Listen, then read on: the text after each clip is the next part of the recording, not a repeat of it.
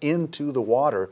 The Glory Hole spillway serves as a conduit for excess reservoir water to flow through, reducing the chance of water cresting over the top of Whiskeytown Dam.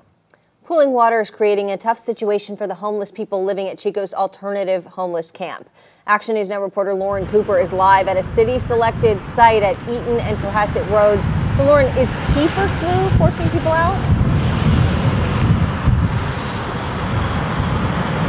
Well, the rain has forced a few people out already, but the wind seems to be the biggest concern for people living in tents.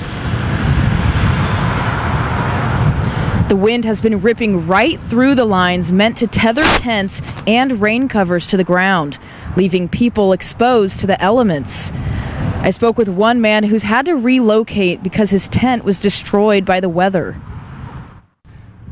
The wind is tearing up everybody's stuff. I've had to go under the bridge like a freaking troll.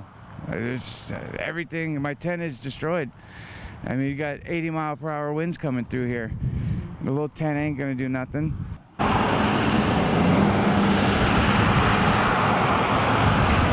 Other people I spoke with have been managing the flooded area by digging trenches to divert the water back to the channel.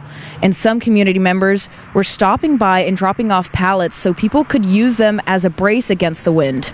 I reached out to the Public Works to find out if they have plans to add any storm protection at the site, but have not heard anything back yet. And for the man who shared his struggles with me earlier, he originally was living at a pallet shelter but was kicked out. He says he doesn't know where he'll go or what he'll do if the waters reach up high enough to where he's sleeping under the bridge.